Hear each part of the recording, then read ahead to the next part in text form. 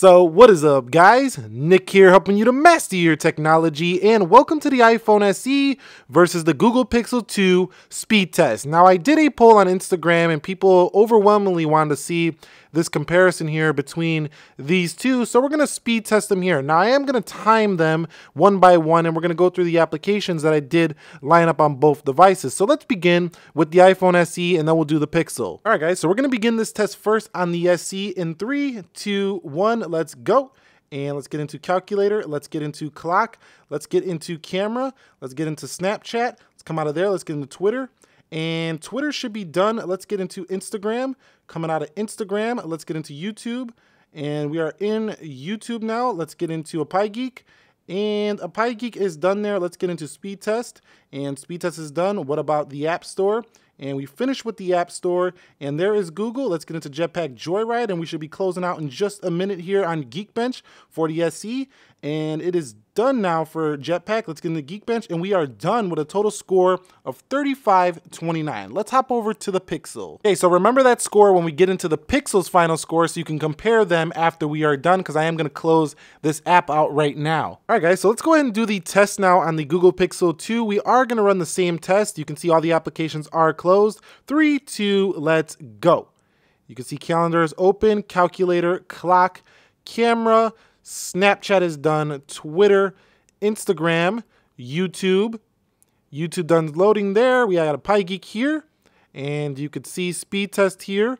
Let's go into Play Store. Let's go into Chrome. Let's go into Jetpack Joyride. Here's where iPhones are usually quicker on loading the game. There goes Jetpack Joyride, Geekbench, and we are done with a total score of 25.66 there. So the iPhone SE definitely about 10 seconds slower on this test. Let's go ahead and run them back now on the multitasking. We're going to switch back to the SE. So the final score there on that first test was 25.66 for the Google Pixel 2 on the first run of apps. So definitely faster than the SE's, around 35 seconds. So let's go ahead and run back now on the multitasking. Okay, so let's run backwards now on the SE and see what happens here. Let's begin with Geekbench in 3, 2, and let's go. And you can see it's open. Let's get in the Jetpack Joyride. We do have a reload on the game here. And that should open now, and there it goes. Let's go into Chrome. Let's go into App Store. Let's go into the speed test portion. That has to re-look for the server. Let's go into a Pie Geek, and that opened up. YouTube, a reload here on YouTube. Very strange here for the SE. Let's go into Instagram. Looks like we're getting a whole new reload there. And Twitter. So Twitter opens now. Let's get into Snapchat. There's Snapchat camera.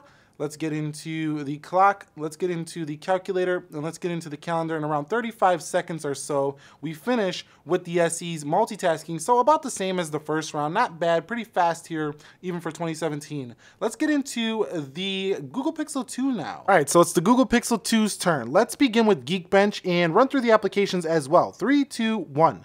And coming home, let's go into Jetpack Joyride. You can see Apple's still open. Chrome, let's go into Play Store. Let's go into Speed Test.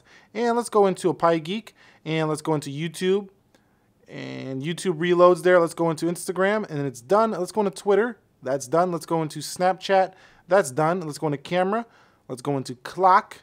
Let's go into Calculator. And let's go into Calendar. And we are done here with a total score of 24.79. So again, faster than the SE, not too much there on the speed. It's about the same actually. It's 25 on the first round about on the Pixel 2 and 24.79 on the multitasking. So the Pixel 2 is the clear winner here in both speed tests on the first one and the multitasking. Even if I was a second or two off, there was a 10-second spread, so it wouldn't even matter. The Pixel 2 is still quicker here. All right, guys, so that wraps it up here between iPhone SE and Google Pixel 2. Well, the Google Pixel 2 pretty much is way faster than the iPhone SE, as you've seen in this video. Now, I know a lot of people are super fans of this phone here, and there's nothing wrong with that, but at the same time, what's true is true. The Google Pixel 2 is much faster in day-to-day tasks than the iPhone SE. So that's my conclusion here. Anyway, any questions, comments, concerns, drop them down below in the comment section of this video. If you are asking questions about the SE and to make certain videos, I've made almost every conceivable question you could think of